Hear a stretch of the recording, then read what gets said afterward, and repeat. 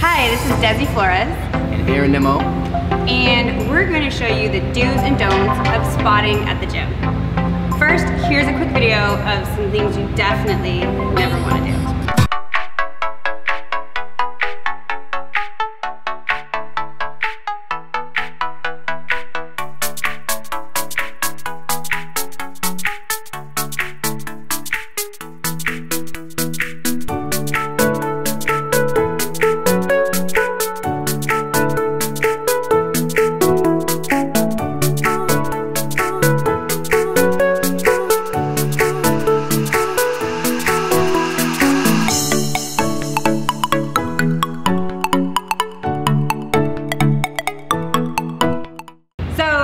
One of the huge things at the gym is people get on their cell phones all the time. You have no business being on your phone when your workout partner is in the middle of a set.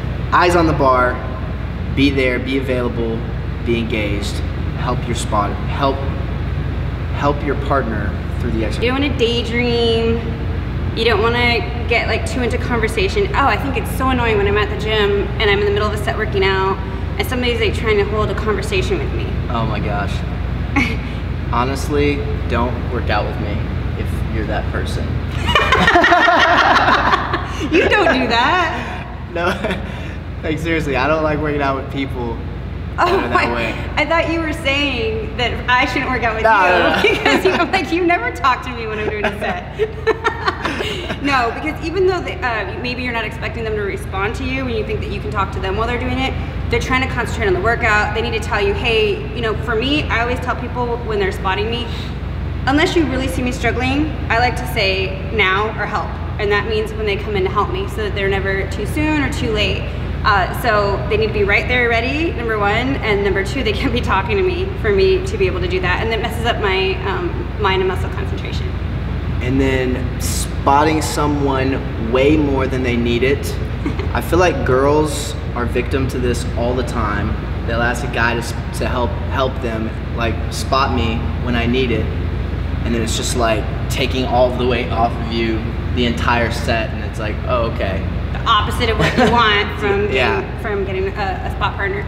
Also, or just, you know, even if they give you like the right amount of difference in the weight, it's just like stepping in when you're not needed yet, because like you really want to fill that failure first. You really want to feel like you really need it, and you get just the right amount to allow you to get those extra reps. So you don't want to step in too soon, and you also don't want to step in too late, which is your pet peeve. So now we're going to transition into some of our key exercises that we want you guys to understand proper technique with spotting, and then maybe some ways that you should not be spotting with these exercises. Okay, since we were squatting in the last video, we wanted to go ahead and start off with squats, which is a really important workout and something where you can actually injure your back. So it's really important to spot correctly. And there's a couple different ways. I'm gonna show you the way that I like to be spotted, and then the way that Aaron likes to spot. So what you never wanna do when you're helping somebody squat, or when you're spotting somebody when they're squatting, is you never wanna touch the weight. That's a workout where you leave the weight alone because they're balancing themselves, and by touching the weight, you can throw off their balance, which is exactly what you don't wanna do. Yes, 100%.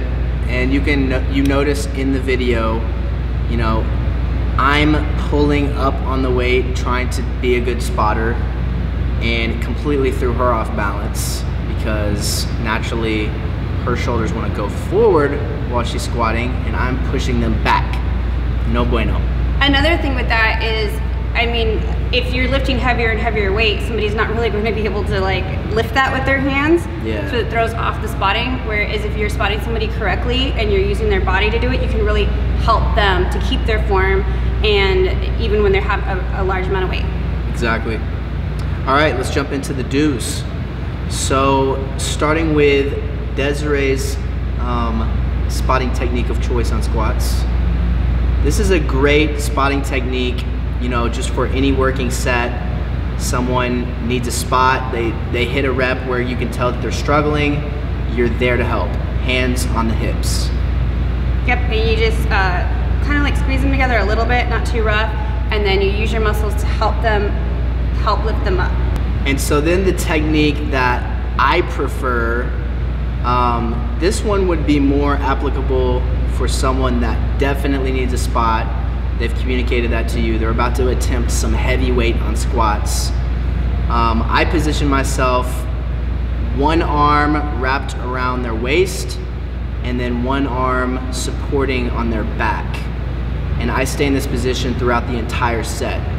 So I'm providing stability for their core. I'm making sure that their shoulders don't fall forwards. And I'm just there, and I can apply more pressure and help more as needed throughout the set.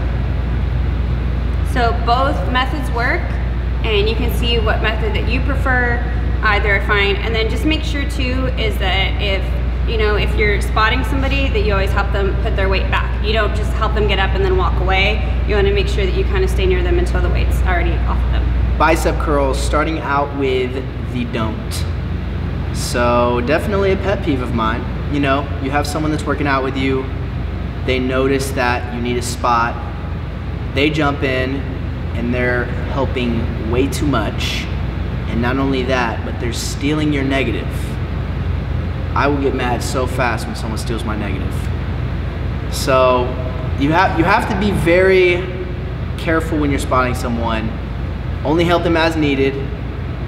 For me, I maybe only needed help for the last 50% of that curl up to the top, and then let go. You don't have to help me on the way down. Let me have that negative. That's half of the exercise, is the negative range of motion. I want to feel that all by myself.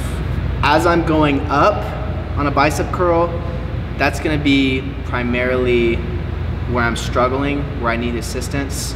But the negative on the way down, if you are assisting me a lot on that, I'm not going to feel that negative at all. So my bicep's going to completely disengage, and I'm losing time under tension. You want your muscles to be engaged throughout the entire exercise, so if your partner steals your negative, your muscles are going to relax, ruins your set. Right, and that goes for all your workouts. So we use the bicep curls as an example, but you never want to steal somebody's negative, obviously, in any workout. Yeah, now for the correct way to spot someone on bicep curls. So one thing that we demonstrated in this video is only stepping in to spot on the bicep curl whenever they ask for it. Otherwise, you're standing right between them and the mirror. You're blocking the mirror. You're blocking the mirror. You know you want to stare at your biceps when you're doing curls. Come on. So I hollered. She came over, and she was pretty much just helping me for the last 50% range of motion, hand under my palm, giving me just enough push until I was all the way up to the peak of the rep, and I could squeeze, and then I was controlling the negative on my own. I didn't even follow through, so I wasn't really following him up. It was more like a push. Yeah, just a small push. Just a small amount. Yeah, so just filling it out, whatever your partner needs. Never more than enough. But you should never need to do it the whole workout. 1, 2, 3, you got this. 4, 5. Or they're lifting too much weight. Yeah, you shouldn't. Or unless it's like their last set, and and then maybe Yeah. they fatigued faster. Next workout is a military press. And one of the things that you never want to do when you're spotting somebody is already start helping them before they even need the help. So in this one, he started helping me. I didn't say anything. I didn't say I needed help. I wasn't struggling at all, and he immediately just started kind of doing the workout for me, which makes my workout absolutely pointless. So you always want to make sure that you have some kind of a system, and it's different for everybody. Yeah, it's good to have open communication with your workout partner, or else there's going to be some frustrations. Set the ground rules. Let them know this is what I need to say, or this is what you need to see before you can spot me, and this is how I like to be spotted. That's another thing on shoulder press when you're spotting. Are you spotting them from the wrists? Are you spotting them from the elbows? Communication. All right, so proper technique on spotting for military press. So pretty much the exact opposite. She communicated to me when she needed help. She started to struggle. She let me know I need a spot. So I came in, was just giving just enough love on the elbows at the bottom to keep her moving. And so you want to stand behind your workout partner the entire time.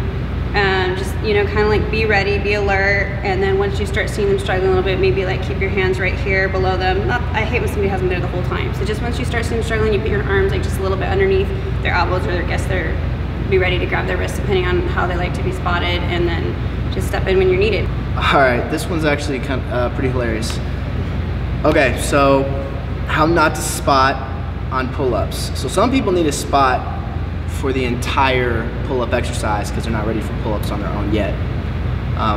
I am able to do some pull-ups on my own. So once I reach fatigue, kick the legs back. Now here's what not to do. Your role as the partner is not to press their legs up towards the ceiling. Yeah, I almost let go of the bar there and face planted. And this has really happened to me. You don't want to like actually help them do the pull-up. By lifting their feet up and down, you're not helping them. You're throwing them off balance. So you don't want to move your arms up and down at all. I've actually had this happen to me, and you're not gonna be able to do the workout right. So what you do want to do is, all you want to do is provide, think about a machine. When you're on the machine, you're pushing off of it, right?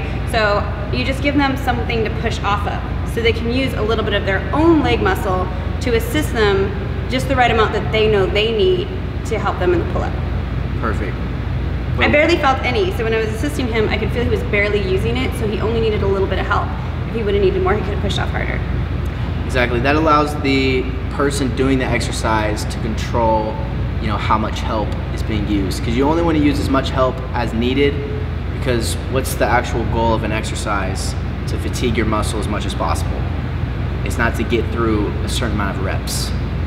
So if your partner is helping too much, or you're helping yourself too much, you're defeating the purpose of the exercise.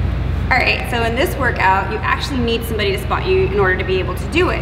Yeah, so with this exercise, in order to get the full range of motion required with this exercise, it requires a spotter.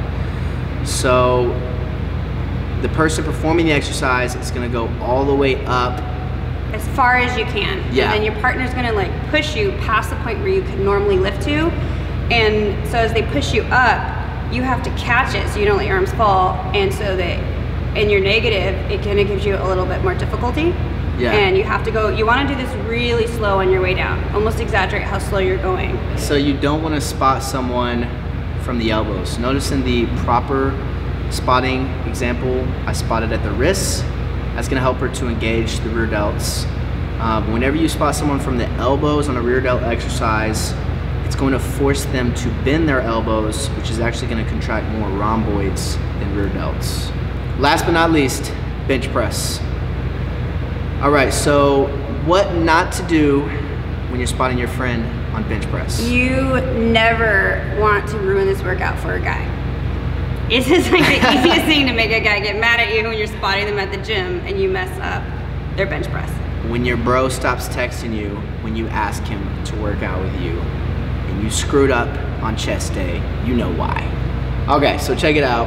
When you're spotting someone on bench, you have to make sure you're spotting them evenly, which means your hand placement on the bar is very important. Make sure that whenever you're pulling up on the weight, you're not throwing him off balance, him or her off balance. Place your hands evenly on the bar.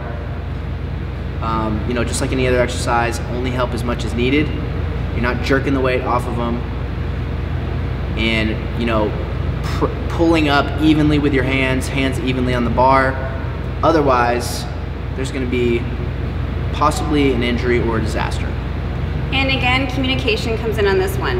You're behind them the entire time, you're watching them, because this is another workout where somebody could really injure themselves. So you want to help them with the lift off usually as you get into higher sets. And so you want to communicate that they say 3, 2, 1, and you lift up on the 1. Exactly when they want you to lift. You want to make sure that you help them re-rack the weight after and communicate when they want you to step in. And oftentimes too, Aaron will tell me like, I want to do 3 more. Yeah. Or even sometimes before we even start the workout, he'll tell me what his goal is so that I know how many more he's going to do. So either way, whether it's during the workout or before the workout, it's good to communicate how many more reps that you want. Yeah, and I love doing that because then my workout partner can push me to get extra reps. Like if I can only do 6 on if I can only do 6 on my own, then my workout partner is yelling in my ear, let's go, 2 more, you got this. and they're assisting me to get to more. So always setting a goal, your workout partner is helping you hit that goal. Yeah, and sometimes I don't even know if I can lift a certain amount of weight at all, and I want to try it. So if I have like Aaron with me, I'll say, hey, you know what, I don't know if I can lift this at all, so just really pay attention because I'm gonna try it. Yeah. And then they know to really be alert because that's a lot of weight for you. So communication is everything. So this is Desi Flores. And Aaron Nimmo. And these are do's and don'ts of how to spot at the gym so that you can have a good workout partner that knows how to spot you right, and you can increase your muscle a lot faster and get a lot bigger. And keeping you guys from getting injuries in the gym. So comment below if there's anything else that you guys want to see. Make sure you subscribe to each of our channels. More content coming your way.